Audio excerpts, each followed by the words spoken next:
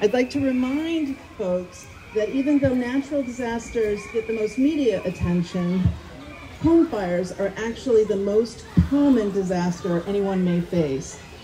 Every day, many of us partner together to help community members who've been displaced by home fires, and we can all work together to make sure that people prevent home fires and prepare for them. I encourage everyone to use this month to get ready for disasters, including home fires, by making a plan to stay safe, gathering important supplies, and knowing how you'll stay connected.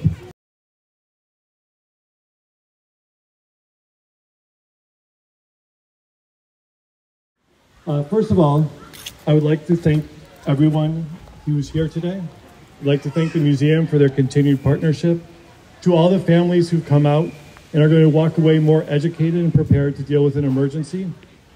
I'd like to also thank all of our partners who are here with us today and who will share some words with us.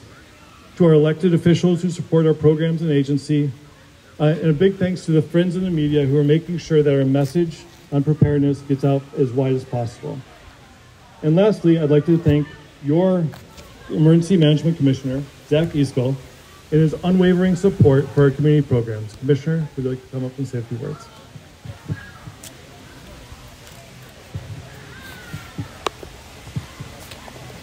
Come over here.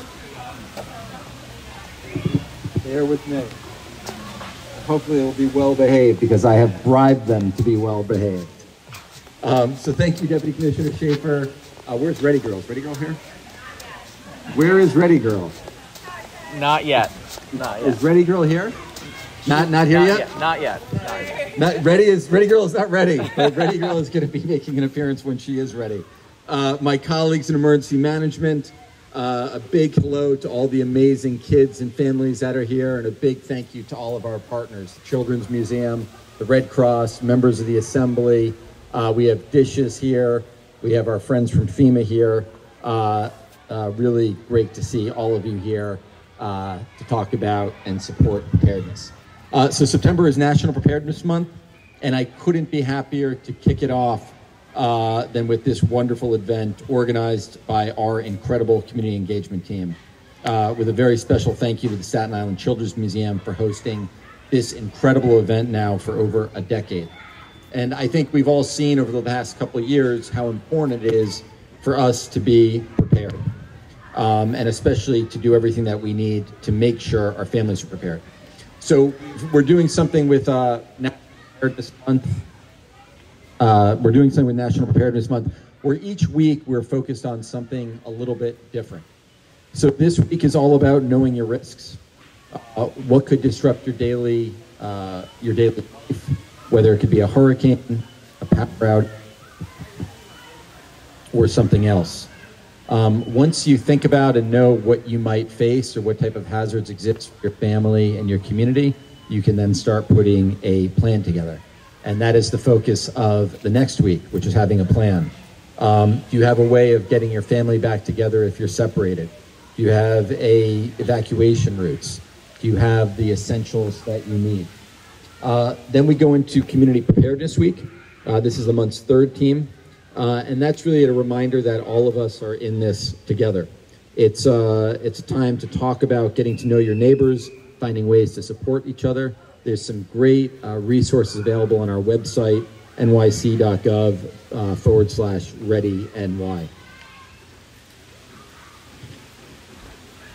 And then finally, we wrap up the month by learning how to protect what you love.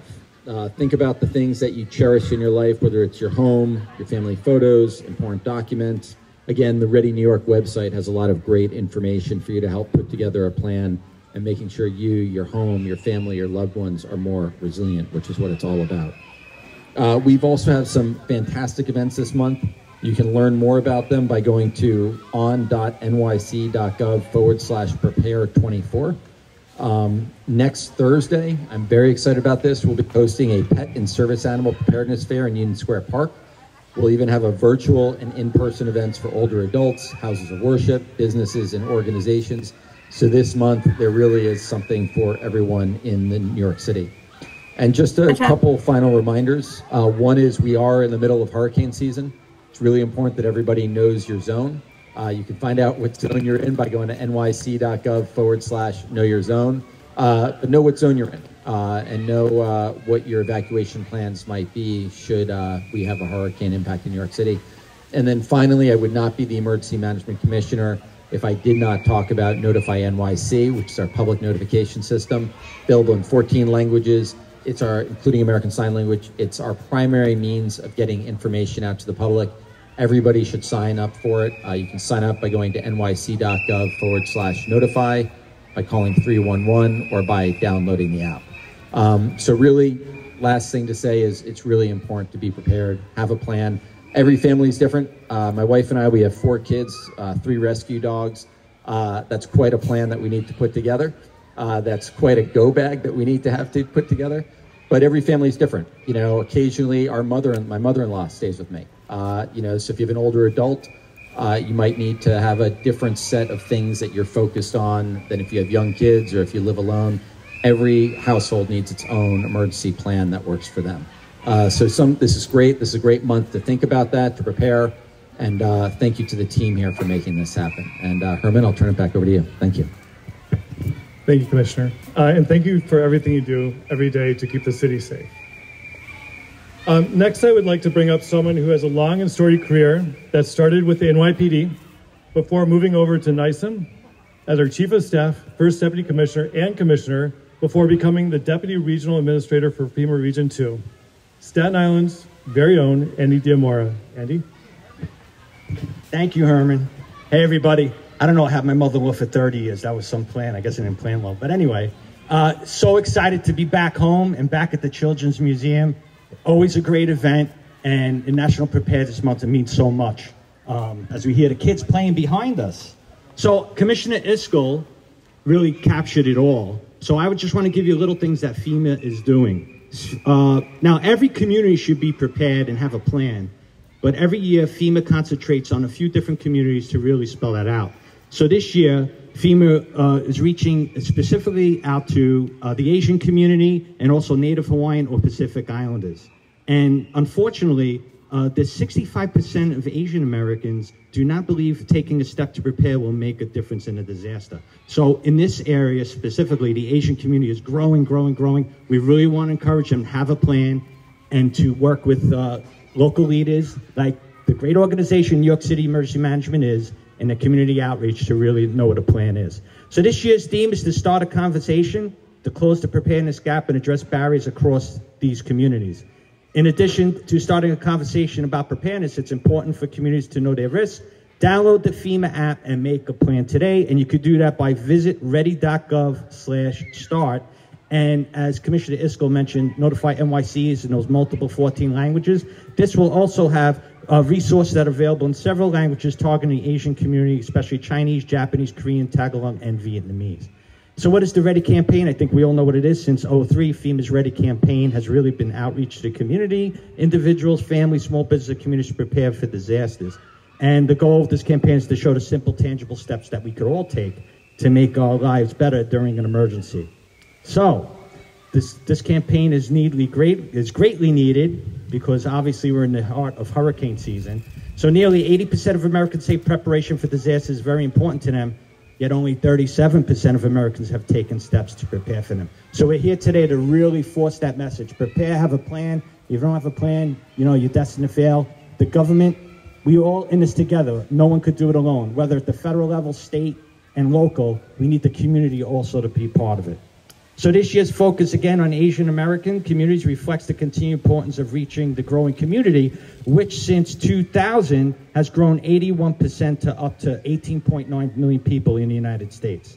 And so while past campaigns focus on general preparedness messaging for a broad audience, over the last few years, we have focused our campaigns on the groups that feel the effects of disasters more acutely and who say they are less prepared. According to FEMA and the Air Council's research, they include communities of color, Spanish speakers, older adults, people with disabilities, and those with limited financial resources. And this reminds me to mention that FEMA Region 2 not only covers New Jersey and New York State, but also the Caribbean and Puerto Rico and the United States Virgin Islands. So since Puerto Rico is the 6th borough, as I always said, of New York City, there are a lot of routes in the 5 boroughs to Puerto Rico, and we want to encourage everybody that has a connection there to really encourage your family, friends in Puerto Rico and the entire Caribbean to be prepared. We're in the heart of hurricane season. We've had a couple of storms come through. Some have missed, some have skirted, and some have caused some damage, but we really want to stay focused as we remember Hurricane Maria from 2017. And finally, as Commissioner Iscol said, know the types of disasters and emergency that can happen where you live so that you can stay safe. Talk to people in your community to see what they've done to prepare, and make a plan to keep you and your family safe and prepared. And of course, download the FEMA app at ready.gov/start. And she's not here, but always listen to Ready Girl. So when she comes, we're always going to listen to her. So again, thanks so much. Thanks for being here. Herman? Thanks so much, Andy. It's great to see you again. Next, we are honored to have the CEO of American Red Cross Greater New York Region, Doreen Thoman-Howe, with us today. Ms. Thoman-Howe has extensive experience working with as an executive with agencies such as the Department of Social Services, Department of Health, and extensive experience working with nonprofits. It is always great to see a fellow social worker out there leading. So Doreen, could you come up and say a few words, please? Thank you. Good morning. Thank you all for being here today to help make sure New Yorkers prepare for emergencies large and small during this Preparedness Month. Everyone here knows that disasters can happen at any time, anywhere, and often without warning. And while we are in, as everyone has mentioned, an active hurricane season until November 30th, I'd like to remind folks that even though natural disasters get the most media attention, home fires are actually the most common disaster anyone may face. Every day, many of us partner together to help community members who've been displaced by home fires, and we can all work together to make sure that people prevent home fires and prepare for them. I encourage everyone to use this month to get ready for disasters, including home fires, by making a plan to stay safe, gathering important supplies, and knowing how you'll stay connected. Be sure to customize your supply kit to the individual needs of your household. If you have young children, remember formula if you use it, and diapers, and maybe a special toy. If you have pets, remember leashes, carriers, food, bowls, litter, and litter boxes. To help protect your loved ones, download the free Red Cross Emergency app for customizable weather alerts and expert advice in both English and Spanish. You can also help your community to better prepare for disasters by giving blood, taking a Red Cross class, or becoming a Red Cross volunteer. Please go to redcross.org to learn more about doing those 3 things. And don't forget to sign up for the free emergency app from NYC Emergency Management to get crucial information during an emergency. Whatever the emergency, Red Cross volunteers will be here to help. Thank you for your partnership and support. Thank you so much, Doreen. As the commissioner noticed, our office and the Staten Island Children's Museum has been working together to bring the preparedness message to our Staten Island families for over a decade. It is such an incredible partnership, and today we are joined by the museum's executive director, Dina Rosenthal. Dina, could I have you come up and say a few words, please? Good morning, everybody. I'm delighted to be here, and I hope that you're enjoying all the whistles, and even though Ready Girl isn't here, I'm loving all the Ready Girls and Ready Boys that are walking around with their costumes. And so we're thrilled to host this event, as it does align with our mission of sparking curiosity and creativity in children and their caregivers. We believe that learning should always be engaging and hands-on, and today's activities provide a wonderful opportunity for families to explore, discover, and learn valuable skills together. I always take this event as a reminder for myself to check that I have batteries in my flashlight at home, and that I also have water and a warm blanket in my car for my family and my pet. And so I hope that today inspires young children and their families to make a plan, to stay calm, and to be prepared. On a another note, I just want to recognize that today is actually the last day that the museum is open for 4 months, as we get an HVAC project underway to help make the museum better prepared for an emergency and also to make us safer and more comfortable. So we hope you enjoyed today's beautiful weather, and we will see you all back in January of 2025. Thank you so much. We stuck it in just under the wire. And congratulations on doing some mitigation work. I love it. We look forward to many more years working together. At Emergency Management, we couldn't do our work without strong partnerships from our communities. Today, we are joined by someone who represents one of those amazing partnerships, the Staten Island Communities Active in Disasters, or some may know as Staten Island COAD. This collaboration is run out of the nonprofit Staten Island and represents over 150 nonprofit organizations on Staten Island and stands ready to help their communities during and after an emergency. We are joined by Michelle Bascom, who is the Director of Program Development and a great partner of ours. Michelle, please come up and say a few words. Hi, good afternoon, everyone. Thanks for hosting us to the Staten Island Museum, Children's Museum. Thank you to NISM for kicking off Emergency Preparedness Month right here in Staten Island and for inviting our participation today. Our coalition brings together local organizations who are committed to responding in times of disaster. We know that in times of crisis, folks will look to the spaces and the people who they trust the most. So it's our work to help equip and empower those trusted spaces and essential service providers with the tools, the training, and the situational awareness when it counts. Whether it's our collaborative efforts to get critical resources like PPE and hydro barriers directly into families' hands, or the work of our Medical Ecosystem Subcommittee, who helps both nonprofits and healthcare providers prepare for and communicate during the unexpected, we're committed to building preparedness where it matters most. We know that many residents are doing the work and taking the steps themselves to prepare their households and their families. So we aim to honor those efforts by helping to ensure that their service providers at the local level will be there to support them in the aftermath. At the same time, we recognize that there are a great number of residents who are not in a position to fully prepare. So we strive to enhance the capacity and resilience of our nonprofits and our faith institutions here in Staten Island, who are so relied upon in times of need. We've been able to sustain this work in large part thanks to the support of city initiatives like NISM and their Strengthening Communities program.